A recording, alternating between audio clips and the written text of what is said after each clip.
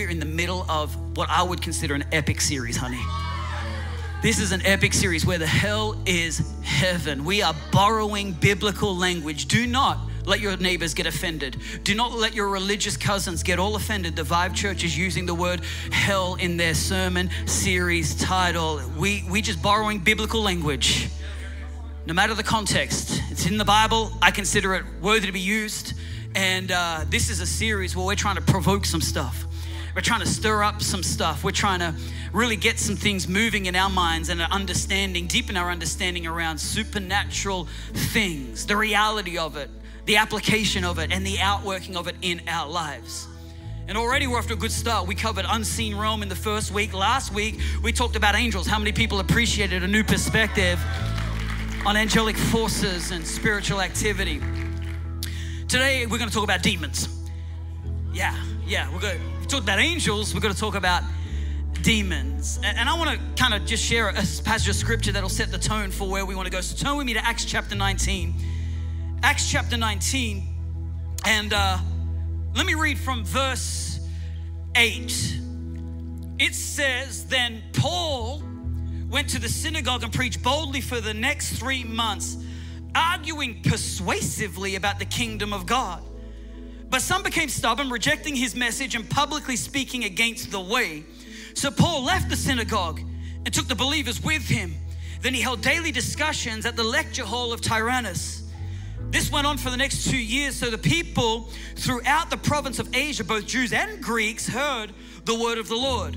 And God gave Paul the power to perform unusual miracles. When handkerchiefs or aprons that had merely touched his skin were placed on sick people, they were healed of their diseases, and evil spirits were expelled. A group of Jews were traveling from town to town, casting out evil spirits. They tried to use the name of the Lord Jesus in their incantation, saying, "I command you in the name of Jesus, whom Paul preaches, to come out." 7 sons of Sceva, a leading priest, were doing this. But one time when they tried it, the evil spirit replied, I know Jesus, and I know Paul, but who are you?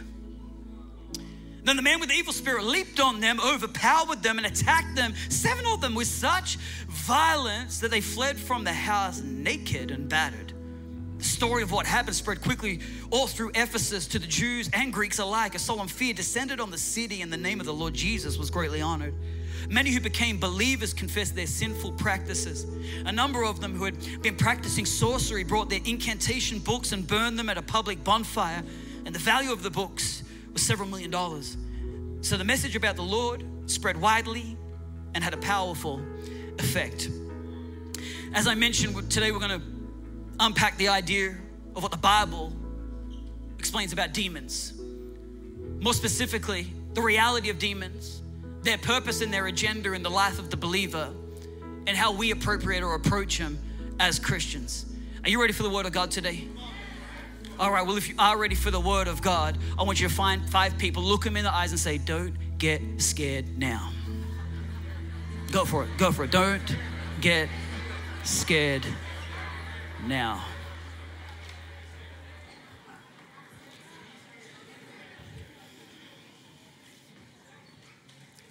So I don't know how familiar you are with, demonic activity, but I literally grew up around this stuff.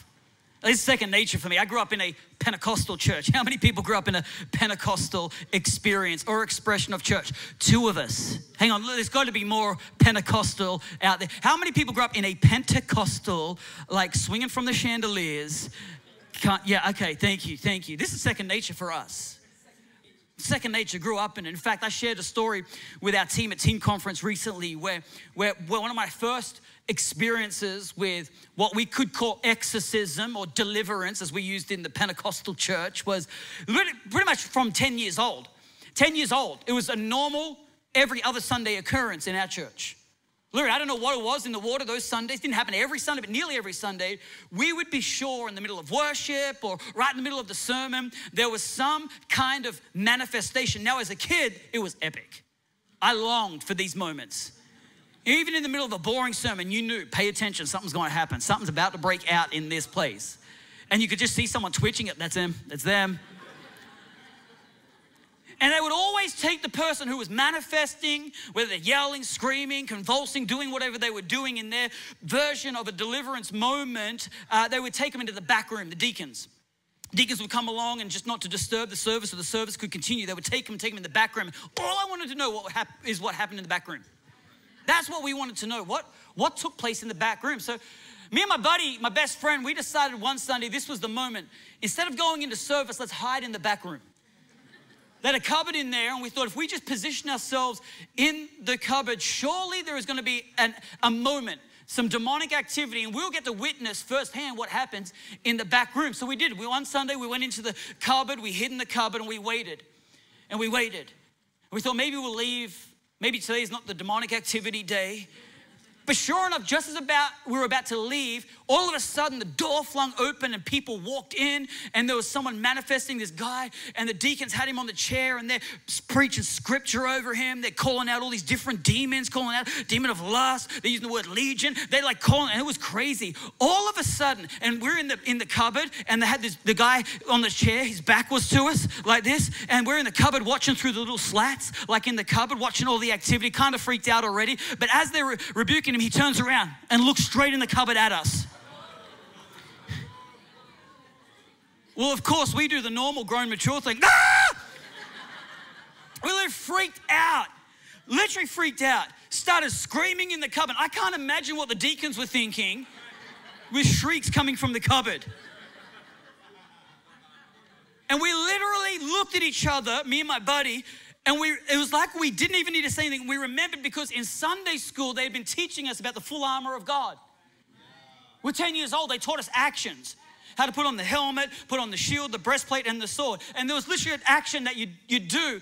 In that moment, as we're screaming, we look at each other. We didn't even say anything. We start putting on the armor and bust out of that place, running as we're doing, putting on the armor as we walk out of the room. It's a reality. I'm not making this stuff up. That was my baptism into demonic activity. Pentecostal church. We were watching Stranger Things the other week with my daughters, and they're like, "Dad, is this stuff scary?" I said, "Bruh." Bro, I grew up in Stranger Things. It's the truth. But truthfully, the powers of darkness, I believe, have captured the attention and really the fascination of people throughout history, as we evidently see in pop culture. However, this has only really, in my opinion, produced some severe misunderstandings around evil spirits, even within the church. In my experience, especially growing up within a Pentecostal church, much of what Christians think about Satan, about demons, and about evil spirits is actually derived from, I would say, Christian traditions or stories more than an exegesis of Scripture.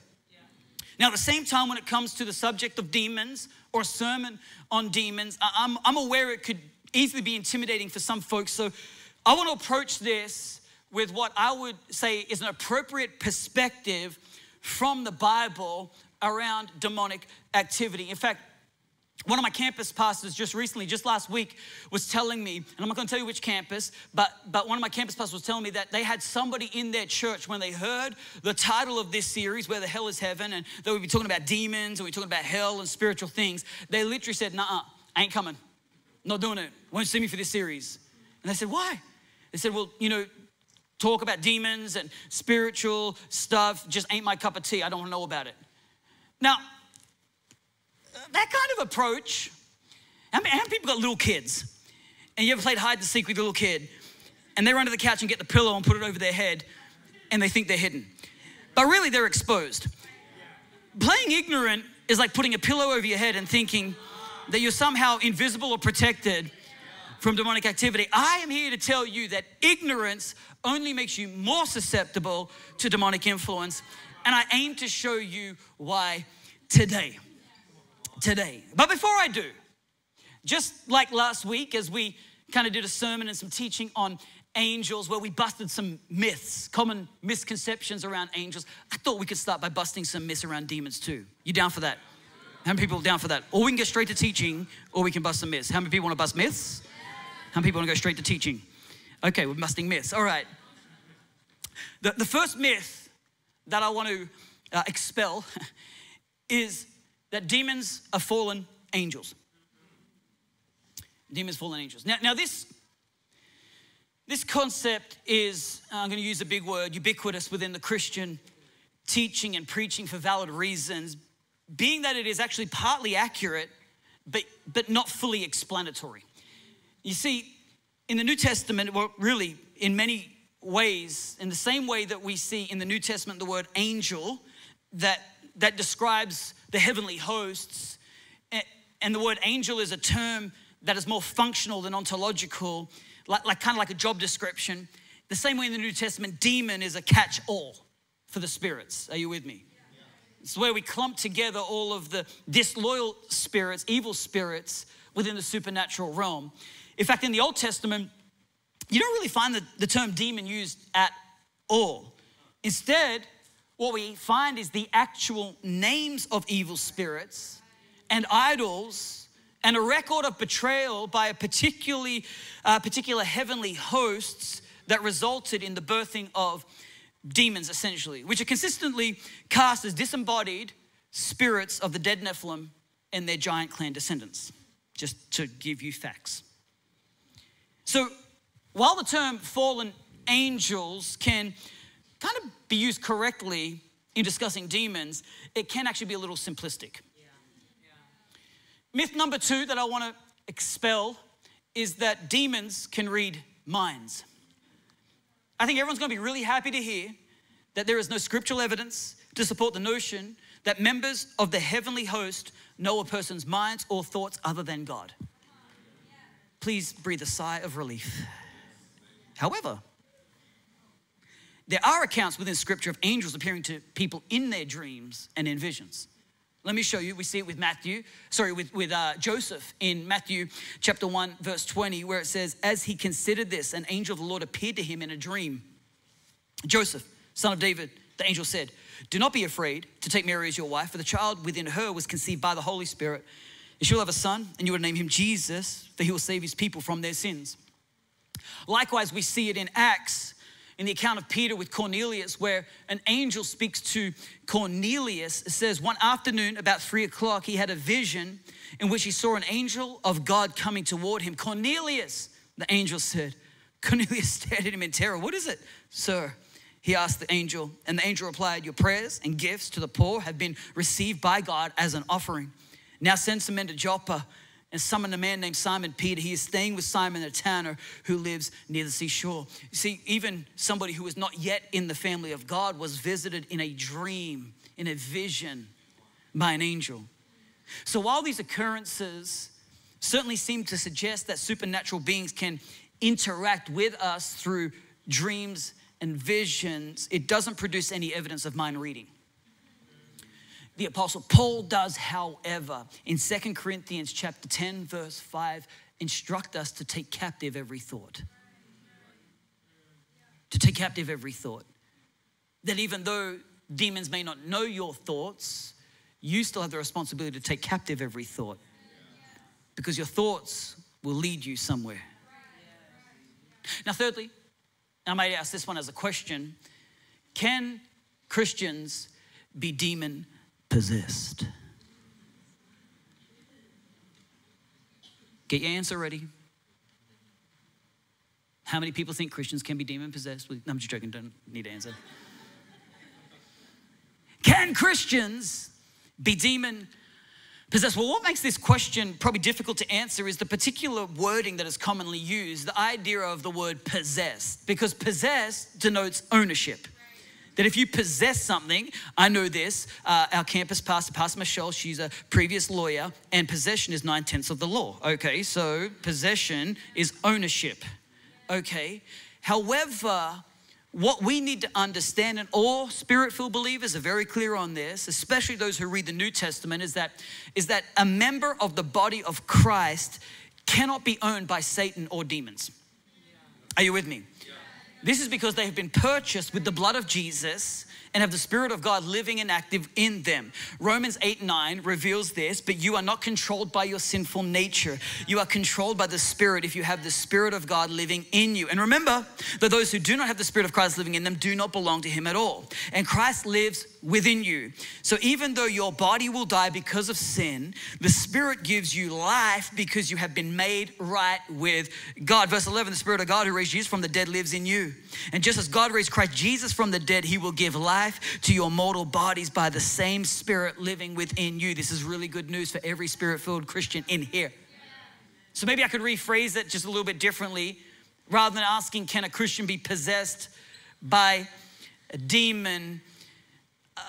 While a demon can't have a Christian can have a demon. That's what that means. You can't be owned by a demon, but Christians certainly can't have demons. Scripture shows us. 1 Timothy 4:1. Now the Holy Spirit tells us clearly that in the last times, some will turn away from the true faith and they will follow deceptive spirits and teachings that come from demons. So even Christians will be led by demons. That can't be owned necessarily by Satan. And I'm not going to speak about Satan too much in this installment. I'm going to focus on demons. We'll save that for another installment. But Christians can be demonized. And the way Christians are demonized is through varying forms, through persecution, through harassment, through by being captivated by false teaching, by being enslaved to sin and addiction. These are different ways in which demonization, I know we don't like to talk about that. We just like to talk about addictions as being treated by medication. But the truth of the reality is Scripture reveals that even enslavement to sin or addictions are connected to demonic activity. I hope I'm not offending, but I do hope I'm poking at some demons today. I'm just hoping that you'll assess some areas in your life and go, hang on a minute. Hang on a minute. Is this okay? Are you with me? I'm not sure how to read some of you are freaked out right now. It's gonna get way worse than this. We're just like at the surface myth level right now. You know what might be helpful? I doubt it, but it might be. Would be to understand that when it comes to the kingdom of darkness, that there is this sort of hierarchy, so to speak, that exists. It's not kind of the same as the heavenly hierarchy that we unpacked in week 1. For example, in the heavenly hierarchy, in the kingdom of God, what we have is we have angels and we have spiritual beings, and that hierarchy is built on the attributes of order, of honor, of loyalty, of purpose and obedience. They're the elements that construct the hierarchy of heaven. That because God has a plan and because God created every being, they have a function within the order of Christ. God loves order. He's a God of order. This is why Paul preached so much to the new church, the early church, about having order in the services. Because order follows the structure of heaven, and the purpose of God to be achieved requires order and obedience. Paul even says, we're going to make you obedient. And when those who fail to be obedient, we're going to force them to. But this was Paul. Anyway, there is an order within the kingdom. In the kingdom of darkness, there is another hierarchy, but not built on the same hierarchy of heaven. The hierarchy within the kingdom of darkness is built on fear, control, coercion, and an aligned ambition of the evil spirits. In other words, as long as it gets me to where I want to be, we'll partner. We'll order up. We'll come into agreement. Within the scriptures, what you actually have is you have mentioned evil spirits, unclean spirits, rulers, principalities, powers, and thrones. You've got different words that describe essentially what we call evil spirits. In other words, it's like a variety of spiritual entities that do the bidding of Satan, who we could quite accurately, to be honest with you, refer to as the head demon as well as the enemy of Jesus. And as I said, I'm going to reserve our conversation around Satan for another week, because there's so many, I would say we could get real exhaustive on the subject and the ground that we could cover around the subject of demons. But for the sake of our time together today, I want us to focus our energy and really our time around scripture that reveals a useful backdrop to the unseen realm. I don't want us to just fill our head with unnecessary knowledge. I want us to use it as a backdrop so that we can know our purpose as the saints. And for starters, the origin of demons or evil spirits is actually certainly connected to the divine rebel, Satan, from the Garden of Eden, in the sense that he was the first of the Elohim or the divine council to rebel against God. All right, I'm gonna try and pace myself. If you haven't come each and every week of this series, I can only support you so much. I can't cover past ground. You need to go back and get the podcast and lesson up, okay? Because we already covered this ground. So I can only refer to it so that we can actually make some new ground today. And what you have to understand is as the first divine rebel within the divine council, or what we call the Elohim of heaven, this in many ways led the way for spiritual beings, other spiritual beings, to also rebel. That's what we found in Genesis chapter 6 from week 1.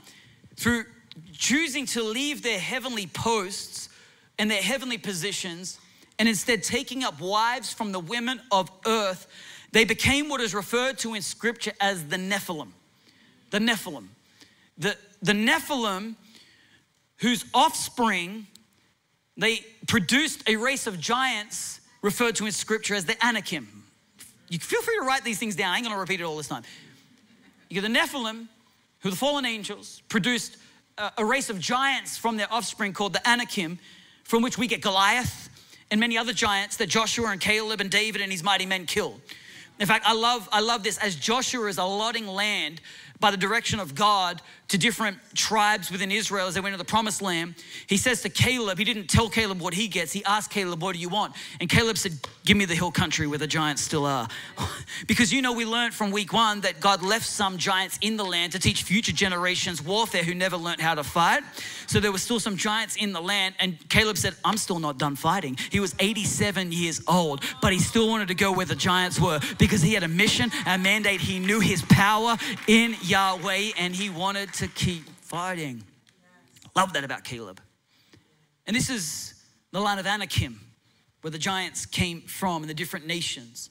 And since the Nephilim lost their immortality in the rebellion and the descent from heaven, from their heavenly position to earth, when they died, the Bible describes their disembodied spirits roam the earth and the underworld and are referred to in scripture as the Rephaim. That's the spirits, which means shade, by the way.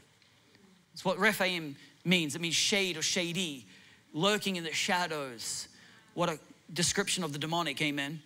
And so the Rephaim is what the New Testament refers to as demons. I'm getting us there, okay? I've got to cover a little bit of piece some stuff together, so take notes and stay awake.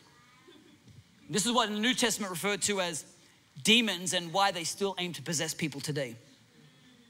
In fact, let me put a pin in that and come back to it, because within the realm of the Rephaim, what you have is Paul categorizes it as principalities, which refers to territorial spirits, spirits over a territory, spirits that operate in policy and all those kinds of things. And then you've got powers, which refers to mediums, refers to fearful spirits. We're talking infirmities, unclean spirits are all in the category of powers. Now in the Old Testament, what we find through the introduction and worshiping of idols was one of the main tactics of the kingdom of darkness to deter the people of God from worshiping the one true God. So spirits manifest through idols. These idols weren't just wooden or bronze images, useless, harmless idols.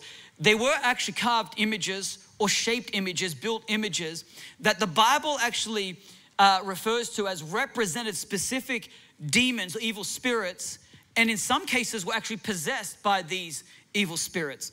So for instance, you had Molech.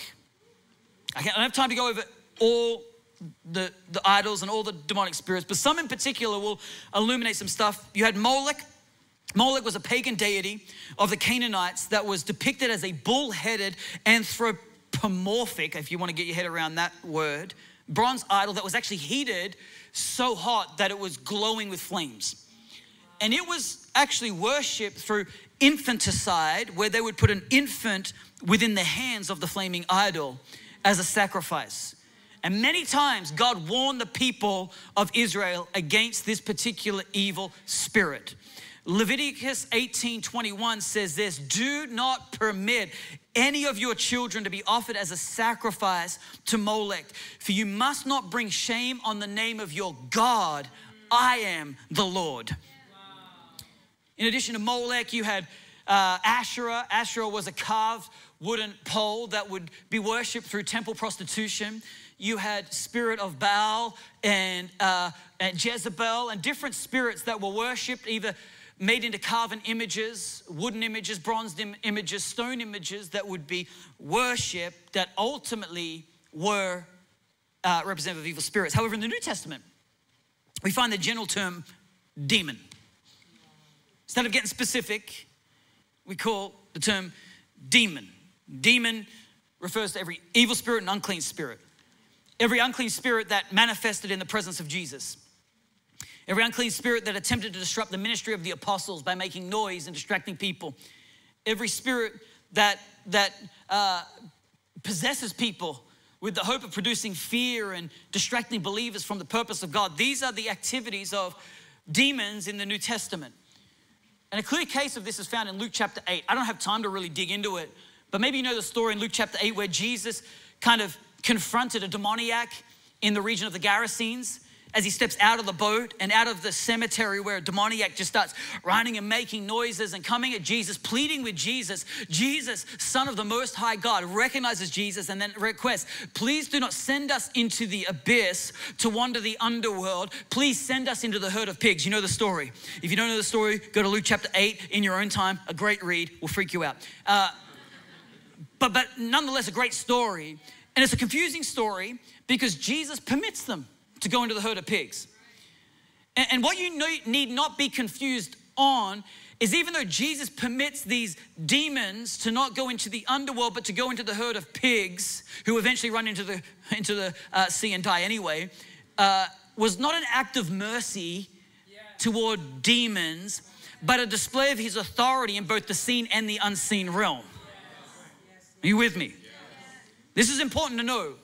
Jesus was revealing that his authority extends beyond the seen realm into the unseen realm, that even demons obey, that he holds the keys in their world as well.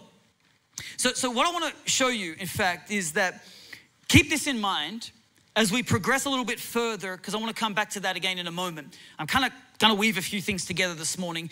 This is like a seminar. So Amen Conference won't be like a seminar, but this moment is like a seminar. Okay, just doing some teaching. I'll get preaching in a second. Because earlier, one of the things I mentioned is that the main agenda of the demonic is actually to confuse Christians, create confusion within the body of Christ in the hopes of disrupting the plans and the purpose of God. Let me help you understand. Demons are not trying to recruit or convert people into Satan worshipers. That's not what they're trying to do. If you think, oh, well, at least I'm not worshiping Satan, I'm good. That's not what they're trying to do. They're trying to get you to, put 666 on everything and wear a mark of a beast or something like that. They're not, that's not their goal. They're simply focused on holding on to territory that they currently possess and disorienting believers and the church in the hopes of rendering us ineffective in our mission of reclaiming humanity for God.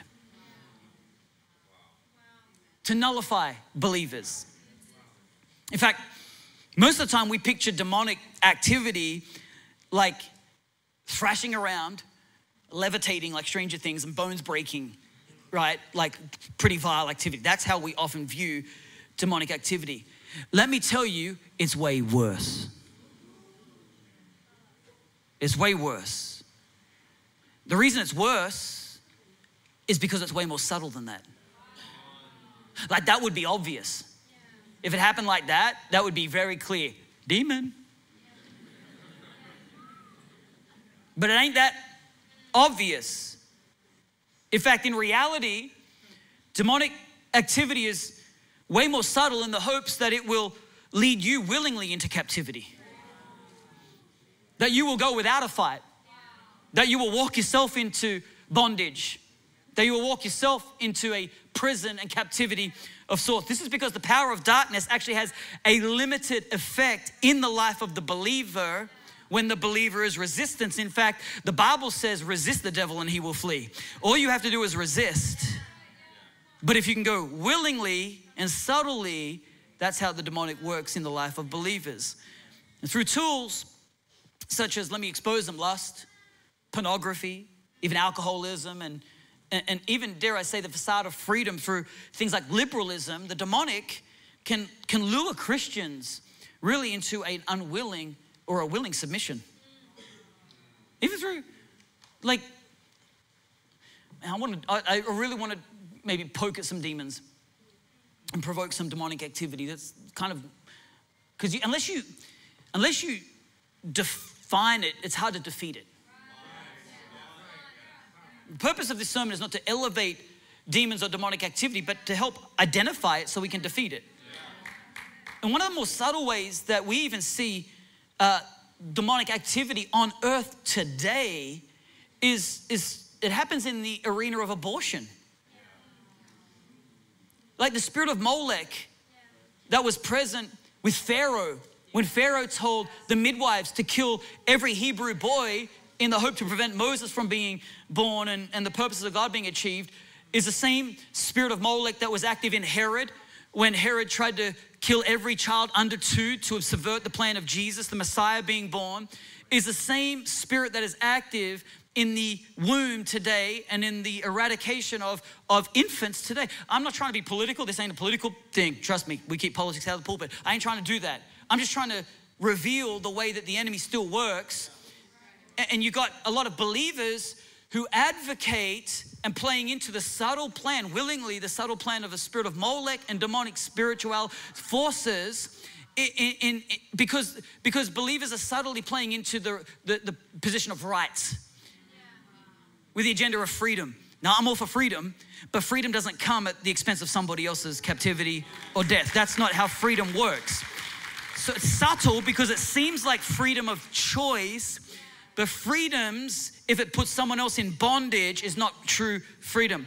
The Bible says, whomever the Son sets free is free indeed, and freedom comes to all those as a result. So freedom, and so we see this subtle tactics where even spirit-filled believers get pulled and led astray by subtle demonic stuff. It'd be so much easier if it was just blatantly, cracks and, vomit and head spinning around. That would be easy, see it. But that's why you're gonna be on your guard. That's why the Bible says be on your guard. Slinking around in the Rephaim, the shadow, in the shade, tricking people. Now, what we also cannot afford to do is confuse subtle tactics as a substitute for power, because demons certainly possess power. This is why Ephesians 6 says put on the full armor of God. Because if the fiery arrows of the evil one didn't have the potential to pierce your mind and your soul, then you would not need to armor up. I mean, I'm just preaching simple stuff here. This is like Sunday school stuff, but I feel like sometimes we need to revisit this stuff because it's revelational for some people. Go, oh, the whole time. That's right. So you get an armor of God because there is an enemy, even though he works subtly, is not a substitute or a reduction of power. However, any power of the kingdom of darkness is far less than the power of the kingdom of God. I need to put it in perspective. Just because God's kingdom is powerful doesn't mean that the kingdom of darkness is not powerful, but the kingdom of light is more powerful. Are you with me? All right, I'm just trying to make sure I'm covering the right ground, making sure I'm getting a collective amen, at least a little nod. That will help me. This is evident in Acts chapter 19. Acts chapter 19, we've got what we could describe as a group of itinerant exorcists. Can you imagine that as a title? Like, I'm an itinerant exorcist. I'm here to get rid of your demons. That's what I'm here calling the exorcist. This is what they did. You've got these group of itinerant exorcists in Acts chapter 19 who were the sons of Sceva. Sceva was a leading priest in the synagogue at that time. The synagogue that kicked out Paul, by the way. And we've got them, and they decide that generally if your dad was a leading priest, you would go into priesthood as well. But there wasn't apparently that much appealing to them about, the yes, sir, like the smoke and the chanting and all the things that they would do. And, they like, I don't know about that. But the demon expulsion stuff, that looks exciting. So they decided collectively as brothers, let's go into the business of casting out demons. We think it's more profitable and way more thrilling. And so Acts chapter 19 is the account of them who apparently, by scriptural evidence, had some form of effect because they were still in business after going from town to town. Either that or they had no success and they were going to still try it in this town.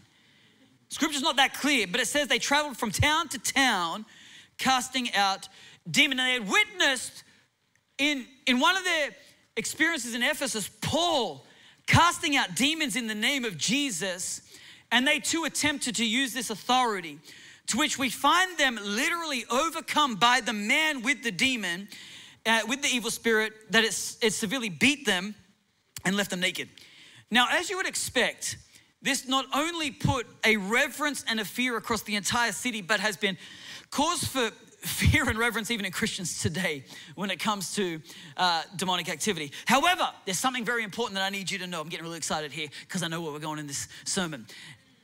What you need to know is that what we can't afford to miss in this dramatic display of the demonic in Scripture is actually a pattern that has been emerging throughout this whole series, in fact, and shown evidently here in this story around supernatural activity, and it has to do with the local lecture hall. Check it out, Acts 19. Let me remind you, verse 8, you probably missed it. It says, then Paul went to the synagogue and he preached only for 3 months. But after 3 months of arguing, persuasively, mind you, about the kingdom of God, people became stubborn, rejecting his message and publicly speaking against the way. So Paul, he left the synagogue, he took the believers with him, and they held their daily discussions at the lecture hall of Tyrannus. So here we've got Paul, who does the normal thing, the pattern of the apostles going into a new city, sets up shop at the synagogue, where you did spiritual discussion. But because they were rejecting his message about Jesus, Christ crucified, what they did is they kicked him out, and Paul had no other option but to set up shop in a rented hall, a public facility. Now, what you cannot afford to miss, because the Bible illuminates it, that from that moment, both Jews and Greeks, or Jews and Gentiles, began to hear the word of God. In the synagogue, only Jews were permitted. Now, this is important to note and understand, because what we know throughout this series and the pattern is that when Peter, the opposition that sprung up against Peter, that forced him to be arrested, put in prison, and James killed, was after he took the gospel to the Gentiles. We saw he just previously preached to Cornelius, and his whole entire household got saved. That activated a move of God amongst the Gentiles. All of a sudden, a resistance and an opposition came up. We saw it just with Jesus in the region of the Gerasenes, that the moment he stepped out of Jewish territory into Gentile territory, he was instantly met with demonic opposition and resistance. Here we've got Paul going out of the synagogue into a lecture hall, into Gentile they were taking territory of the enemy. These weren't the people of God.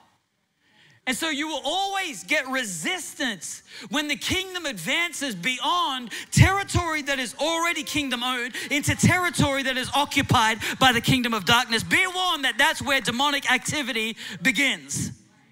If you ain't doing any of that, don't worry about demonic activity. It's a side note. But if you're fulfilling the kingdom of God, do not be surprised by resistance. Do not be surprised by opposition. There is resistance and opposition to the advancement of the kingdom, because the advancement of the kingdom is done violently and the violent take it by force. You are the aggressor on the earth. Oh, I cannot stress this point enough. Too many believers think they're the passive ones. Like, let's just get a container, shipping container. We'll move out into the wilderness. We'll stock up on, several years of canned goods, and we'll put like grass on top, and satellites won't be able to see us, and we'll hide out. And then when Jesus comes back, we'll say, we made it. That's not the goal of Christian activity. Why would you as the aggressor be hiding out? Jesus said, I will build my church and the gates of hell will not prevail. Remember, gates are not an offensive weapon. They're a defensive weapon. The gates are holding you back from getting the territory that God has called you to claim back off the enemy. That's what the kingdom of God is doing. We're advancing. We're advancing. We're taking ground. We're taking captives back, setting them free. They're prisoners. Prisoners of war. Everybody doesn't belong to the kingdom of God are literally bound up. We're going to talk about spiritual warfare next week. We're going to go deeper into that. But we're setting people free. This is what deliverance is, by the way. We don't use the word deliverance in this Western culture because people are freaked out by the word. We use freedom. Now we've revealed all our cards. Haven't done a deliverance altar call in a while. But you may reflect on the fact that we said, hey, if anyone wants to get free, come to the altar. Same idea, just different words.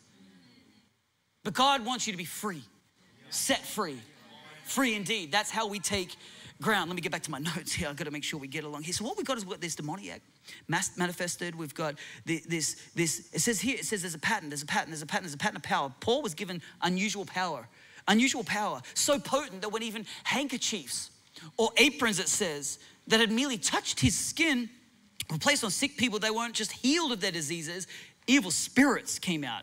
That's potent right there. This is actually reminiscent of the power that Jesus gave to the disciples when recruiting them in Matthew chapter 10. Man, I gotta get up. Can I move this? I'm getting excited because you think, sometimes we think that we're called by God to just live a neat, cute Christian life. That was not present at the recruiting of the disciples. What was present at the recruiting of the disciples was very clear, and we often miss it as modern disciples of Jesus Christ, but it's revealed in Matthew chapter 10, verse 1. It says, Jesus called his 12 disciples and gave them authority. Remember that word, you might want to write that down. Gave them authority to cast out evil spirits and to heal every kind of disease and illness. This is exciting stuff. That the moment the disciples came, of course he said, I'm going to make you fishers of men. Okay. You ain't fishing for fish anymore. I'm gonna make you fishers of men. But guess what I'm gonna do? I'm gonna give you power. I'm gonna give you authority to cast out demons and heal people of their diseases. The disciples knew this. That word power is actually exousia, power. It translates in English as authority. But God gave them authority. It's the word the Pilate uses when he was at the trial of Jesus. And Pilate literally looked at Jesus and said, don't you know I have the power to condemn you or to crucify you? I love what Jesus responds with. He says, you have no power, exousia, authority, over me if it were not given to you from above. So he puts in perspective, Pilate, you think you have authority. But any authority you think you have only comes from God, because even what you're doing in crucifying me is playing into the purpose of heaven. He used the word power. Jesus used the word authority. Authority. Later we see in Luke where Jesus sends out the 72 disciples. I love this. I love their response. In Luke chapter 10, verse 17, it says, when the 72 disciples returned, they joyfully reported to him, Lord, even the demons obey us when we use your name. So the authority, the exousia that he sent them out with, they got a first-hand experience, and their report was, even the demons obey us. That's where the accent is in the scripture. Even the demons obey us. You got to do a high voice. It's like shock. Us, fishermen, untrained. In fact, that was the description of the disciples when they stood before the Sanhedrin. The Sanhedrin were confused because these weren't like liturgical trained, educated in scripture men. They were mere fishermen and zealots that had obviously been with Jesus. So even the disciples are like, us. It ain't us. Even demons obey us when we use your name. So they attribute the power coming from the authority that comes when you're in alignment with the name of Jesus. Help me, help me, help me, help me, help me. So what we've got here, check this out, check this out. We've got this idea of exousia, this authority, that when mere cloth touched him, so potent was the authority of God that it didn't even need a pattern. This scripture is not about a pattern, by the way, of, okay, let's get all the cloths out here and let's start laying hands on them and let's take them and start flinging them out on everybody. That's not the purpose of this. Maybe that works, I don't know, but it's not the purpose of that story. The purpose of that story is to say that the power of God is so potent that it's not limited to you actually touching somebody, that it can work in any way that God needs it to work. It's just in a presence. Another passage shows that even the shadows, as they went over people, they got healed. Proximity. It's potent stuff, the power of God. You need to know that. It says and then we see what's obviously so impressive, that the leading priests, as soon as his sons heard about it, they wanted to do it and they attempted it. They attempted to rebuke the evil spirit, and they said it this way in the incantation. They said, in the name of Jesus that Paul preaches.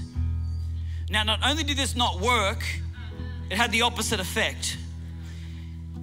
However, the key to authority and power over the demonic is actually revealed in the response from the demon. Did you know that? The demon gives it away. Literally, not super smart, just gives it all away. But if you're not smart, you'll miss it. So pay attention. That's what the demon says. The demon says, but one time when they tried it, the evil spirit replied, I know Jesus and I know Paul, but who the hell are you? I added hell because of the series title. I know Paul. Very familiar with Paul. Paul's casting out our hordes everywhere. Trust me, I know Jesus. That you use the word Jesus, we know Jesus. But who the hell are you? You know, when it comes to demonic activity, there are far too many believers trying to hide away, trying to be invisible, trying to be ignorant, as if your invisibility makes you fly under the radar and removes you from demonic activity. I've got to tell you that when you're facing off in this life with demonic activity, the demon reveals it's better to be known than unknown. It's way better to be known than to be unknown. Jesus, I know. Paul, I know. Kira, I know. Michelle, I know. Luke, I know. But who the hell are you? I don't want to be unknown. I don't want to be unknown. I don't want to be ignorant. I don't want to be mysterious in the kingdom of darkness. I don't want to be unknown, hidden out, not effective. I don't want to be out of my alignment with God. I want to be known. I want to be known one with authority. I want to be one, every time I walk, demons begin to quake. Leave it here for a second. I got something key on there that I want to read. Take that.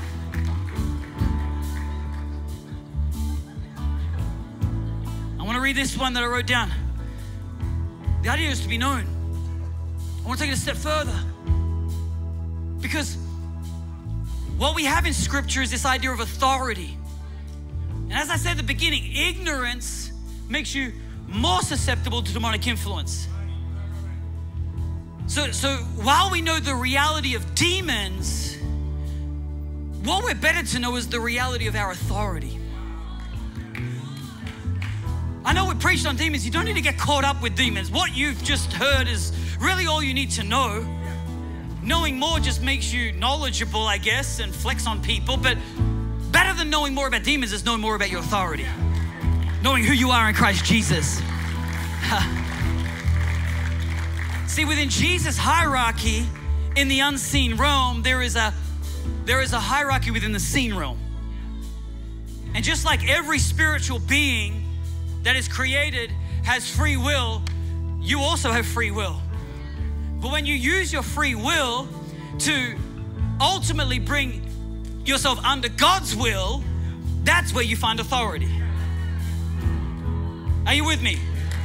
In fact, could you stand to your feet? Because I'm missing some folk. I need to eyeball every single person. Stand with me, stand with me, stand with me, stand with me, stand with me. I need to make sure you get this. I'm trying to find every single eyeball in this place. I'm trying to find every person. Just so you know, I'm preaching right at you right now.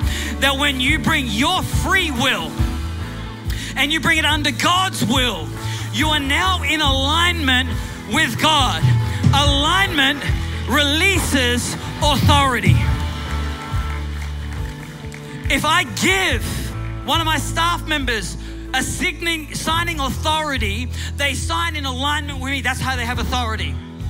In the kingdom of God, you use your free will to come into the will of God. The will of God is to fulfill His purpose, to extend heaven, to reclaim earth, to fulfill the Great Commission, go into all the world.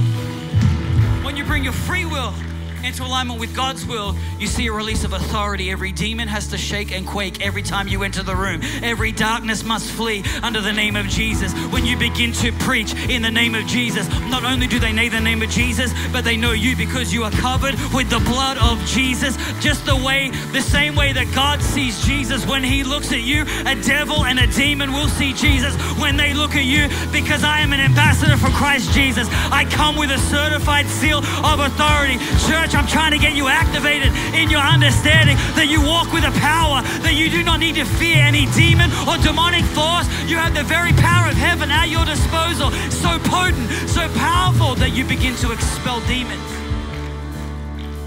Darkness has to flee. However, before you start exercising this on others, would you set yourself free? Oh, you didn't think we're going to go there? Oh, you want me to commission you to go out into your workplace and set your employer free? Before you set others free, set yourself free. This is the purpose of repentance, by the way. Repentance is realignment. It's repentance.